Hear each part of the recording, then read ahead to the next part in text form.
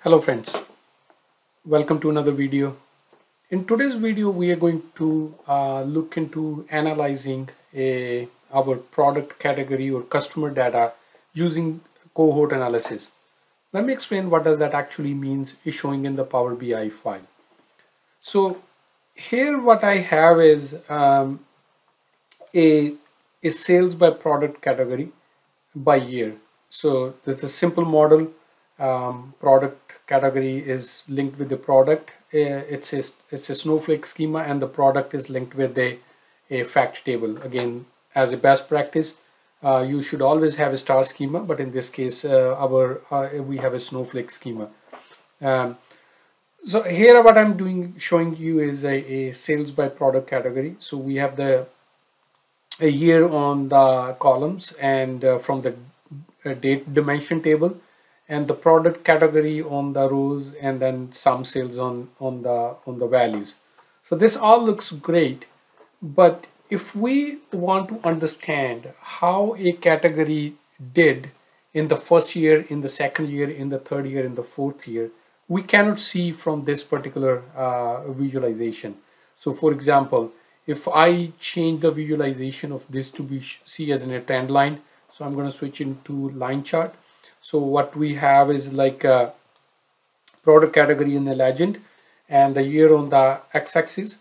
So what we're seeing is, okay, the product which started in 2017, now they are showing, and that the product category which started in 2019, they are showing in 2019. But we cannot visualize or compare this based on their aging or their cohort by the first sales date.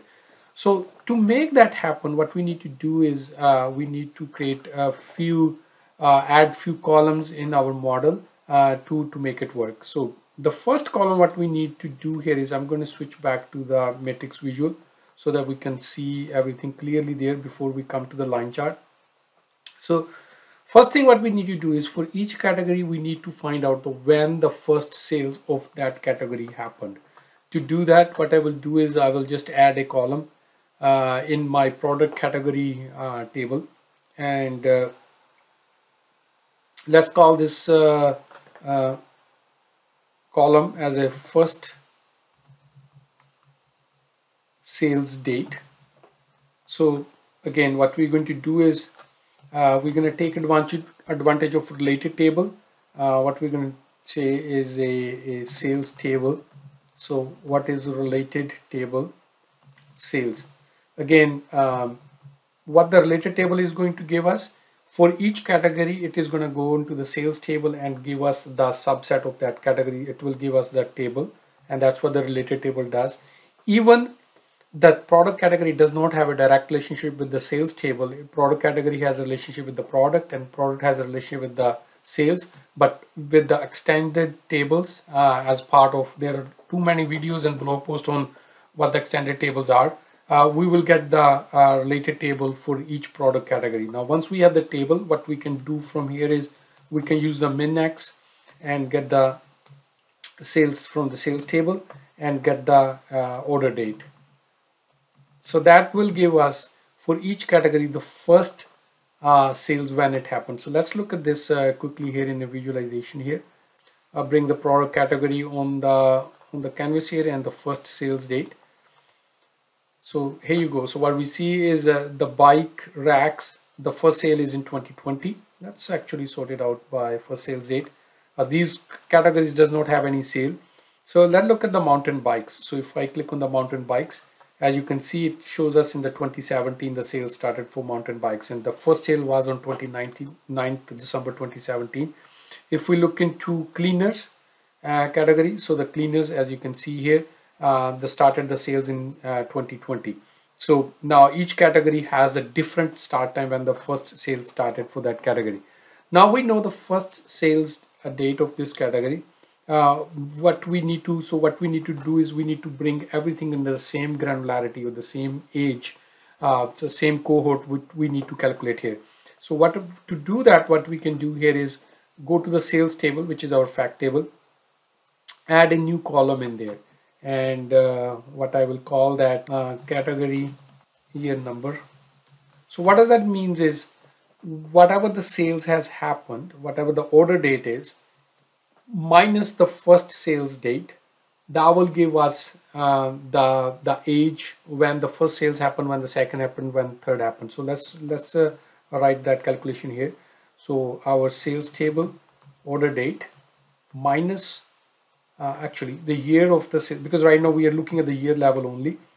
So year of the sales order date minus year of the first sales of that category. Now here we are going to use the related function. So first when we calculated the sales, calculate the first date of the sales, we use the related table function.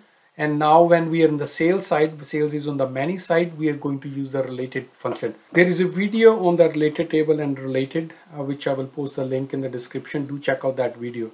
So here we are using year related. So what related is, we are going to get the first sales date. So that will be first sales date from our product category table. So what does this is going to give us? Let's say the first sales date is in 2019 and the order date is in 2020. This will give us the 2020 minus 2019, the one year one.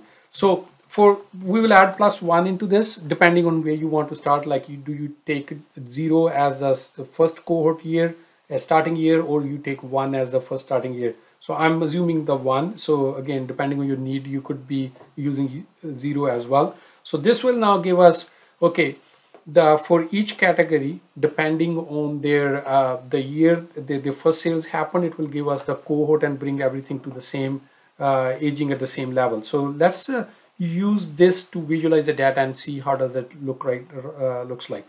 So let's go back to our visualizer. Instead of using the year, what we will use is we will use this new column which we created called category cohort year number, and put it on the columns. Remove the years year column and check that out. So now it is much cleaner. What we are seeing here is, okay, how much bike racks we sold in the first year. So everything does not matter when the first sales of the category happen, but what we are analyzing here is in the first year, how many how much the sale we have, the order we have for that particular category, and in the second year how many how much, and third year how much, and the fourth year. So now everything does not matter when the sale starts for a category, but now everything is at the same granularity. Now if we visualize this data, I'm going to change this to, let's say, line chart. And if we convert into line chart and bring the product category on our legend, so now we can compare, okay, in the first year how the each category how much it was each category, and how much was in second year, third year, and fourth year. But it still does not make any sense. One category might have a very high price. For example, like we're selling a bike is $1,000, but then we are selling a seat for the bike which might be $50. So even if we sold 100 bikes, that's a $10,000, but if we sold like 100 seats, that's like a $5,000. So the comparison by dollar amount does not make any sense.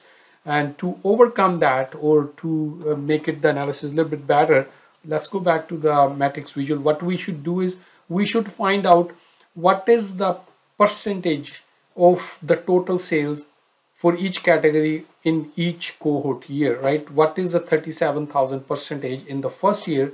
We sold bike rack for the $37,000. What is the percentage of the total sales for the bike? So this might be 95% or whatever that turns out to be.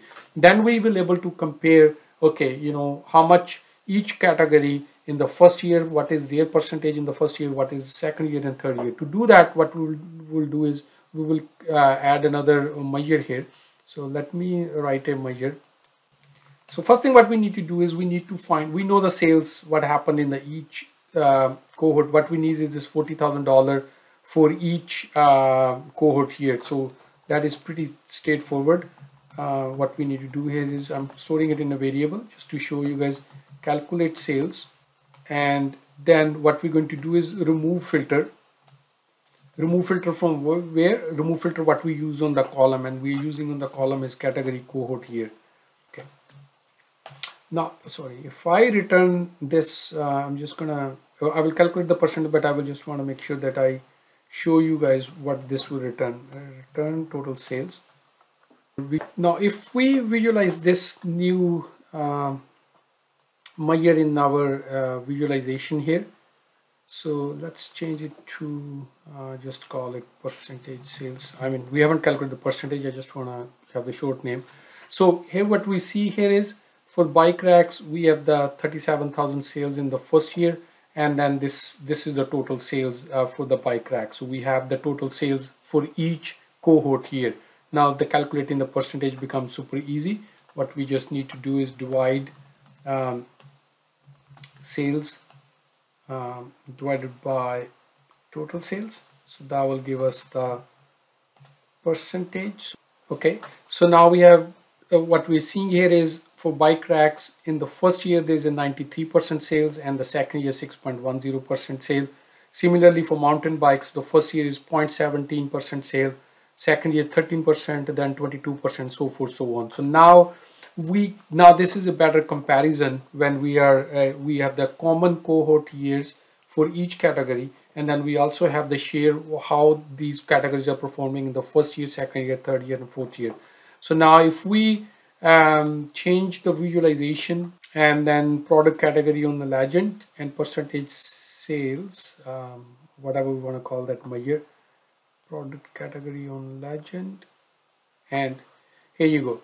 Although this visual look funny, the reason behind that is because my data is a little bit funny, but what we're seeing here is some categories started like really a large share in the first year, and then they dropped down, like second year drastically dropped down and never had any sale, and third and fourth year, whereas some items started in the first year and they jumped good on the second year, and then they never did anything and they dropped down to third year. That these dark and the dark and the light blue line, those categories make more sense. They started good and they are continuously growing.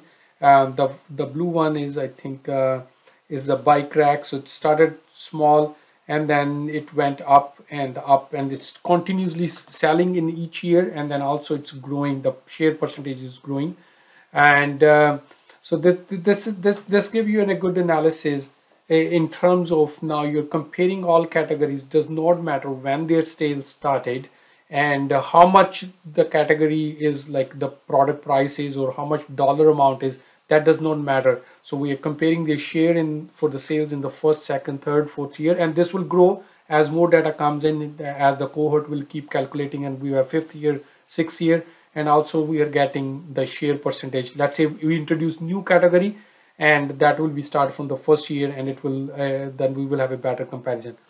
I hope you learned few techniques out of this, how that you can provide some insight to your data using this cohort analysis.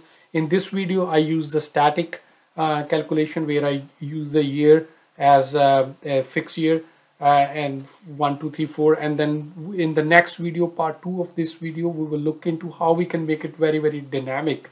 We can maintain this cohort calculations or cohort metadata outside, and then we will use that for the purpose of analyzing here. Something like, okay, 0 to 3 months, what is the sale, then 3 to 6 months, 6 to 9, and then year 1, year 2, year 3, year 4, and so forth, so on. And we will create the table in a way that we can always make the changes to the table, a metadata stored somewhere, and then our visualization will work accordingly. Do subscribe my channel, and thanks for watching, and I hope you learned few things out of it. Until next video, have a good day. Bye for now. Thank you.